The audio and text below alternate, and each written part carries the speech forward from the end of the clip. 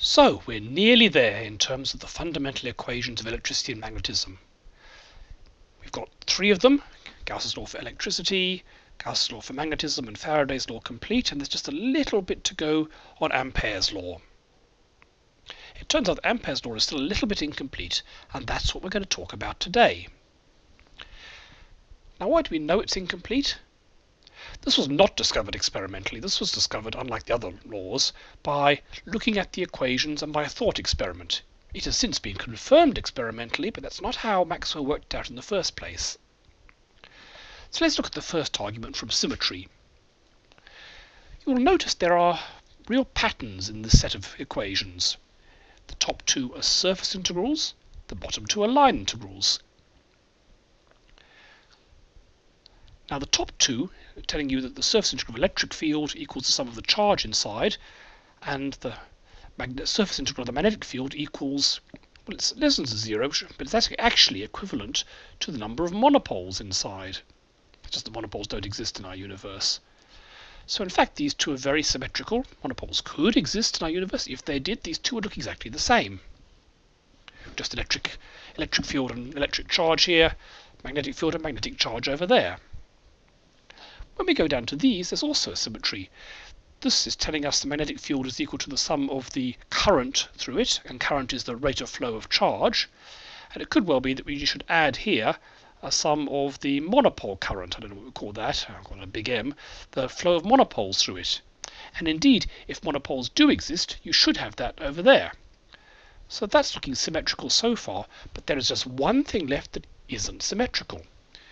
The line integral of the electric field is proportional to the rate of change of the magnetic flux through it. But is the line integral of the magnetic field got something to do with the rate of change of the electric flux? Well, Maxwell thought, maybe there should be something like that in here, some sort of rate of change of electric flux. So the electric field is changing. So he was already primed to think that there might be some sort of, I don't know, d by dx of integral of the electric field, dot normal vector over the area with probably some constant in front, because that would make these equations look symmetrical. Another way to see this argument is to think of a circuit with a capacitor. Let's imagine we have a current going in and coming out here, so the charge is building up on this. Now, as we've got a current flowing down the wire over here, from the right-hand rule we know it's going to have a magnetic field like so.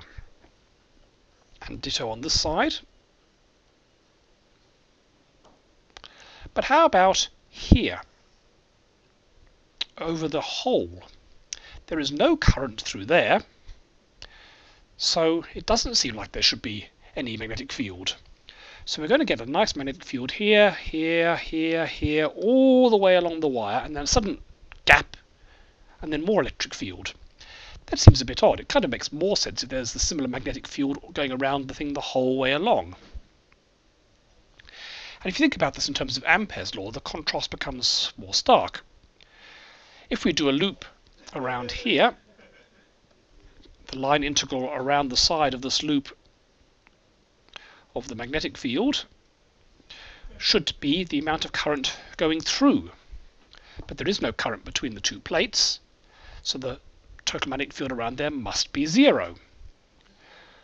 Which sounds a bit odd, because remember, this law also applies if you bulge the surface. So let's say we bulge the surface, it looks like this.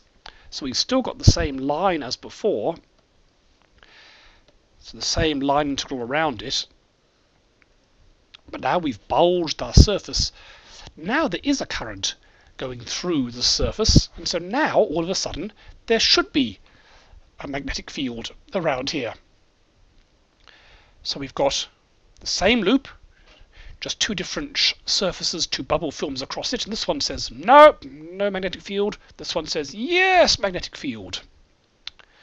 So that doesn't seem right. And it also ties in with the equations we've got back here, because if we had something like this, something to do with the rate of change of electric field, that might solve the problem. Because, remember, when there's a current coming in here, you've got to have an electric field in between the two, which is steadily increasing. So maybe if we had such a term in this case, there would be no current crossing the surface, but there would be a changing electric field across it, so that might make things a little bit better.